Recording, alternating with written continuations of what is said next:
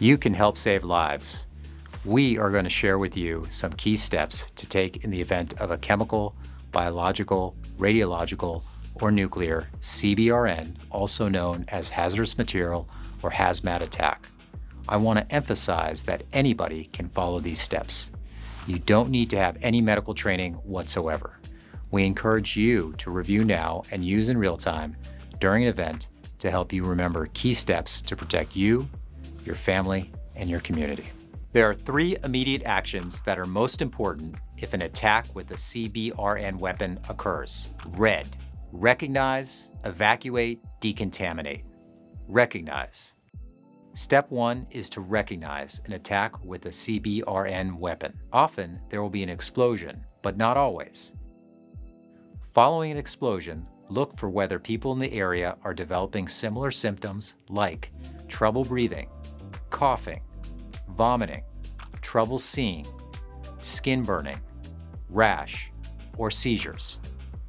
You may also see an unusual color smoke, a cloud of oily liquid, or small particles, and may smell a strange odor.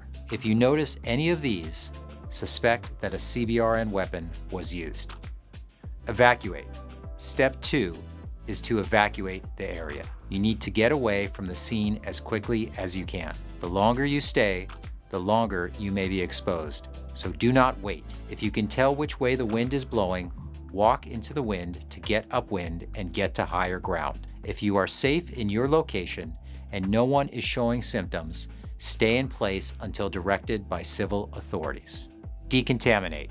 Step 3 is to decontaminate, which means to remove as much of the hazardous substance as you can from your body. You'll do this in 5 steps. Step 1, brush off any particles that are on your clothing or body immediately, but don't use your hands or touch the particles with bare skin.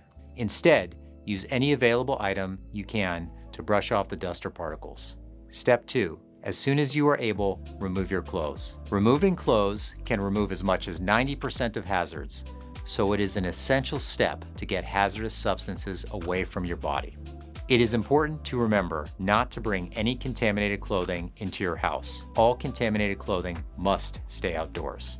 Step 3, place contaminated clothing in a plastic bag that can be sealed if possible, but remember, don't touch the clothing with your bare skin after it is removed. Step 4, as soon as possible, after you have removed your clothing, you should shower with soap and water for at least 2 minutes. Gently scrub the skin, but do not break the skin while scrubbing. If you don't have access to a shower, you can use any source of water, a hose, or river, or lake. Step 5, put on clean clothes and wait for more information from civil authorities.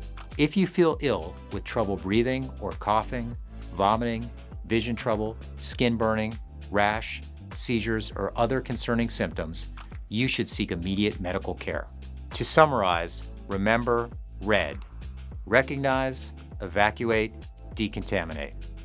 Be sure to watch our other videos with specific actions and antidotes for various CBRN threats.